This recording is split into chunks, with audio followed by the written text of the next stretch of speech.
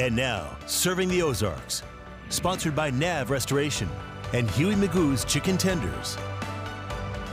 Tonight, we're introducing you to a group of people that have had a hand in all kinds of products that pass through the Ozarks. SWI Industrial Solutions gives individuals with developmental disabilities the opportunity to build their careers.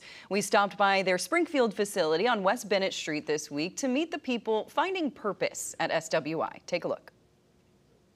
They are the special step in between you and your favorite bottle of hot sauce, those fried onions on Thanksgiving, or the eggs you'll hide this Easter. Well, we do appetizers, we do hot sauce, we do everything, eggs, everything.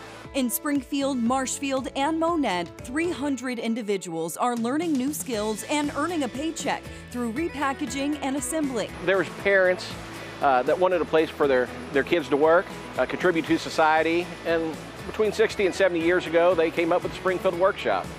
And since then, we've been going strong. The staff hired under General Manager David Dunn are also the core workforce behind Sunny Bunny Easter eggs, filled with toys or candy. By people like Dorian Jenkins, going on his 13th year at SWI, and he was a big part of the 13 million eggs shipped out of the facility last year. I'm a hard worker.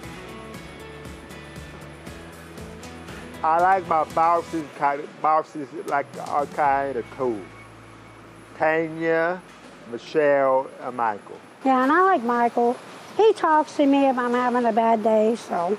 Serving the Ozarks and proving a little accommodation can go a long way when it comes to building the lives and careers of people willing and able to work. A kind word still means a lot here. A pat on the back still means a lot here. It fills everything from, big brother, to boss, to friend. And I think that's important for everybody. Serving the Ozarks.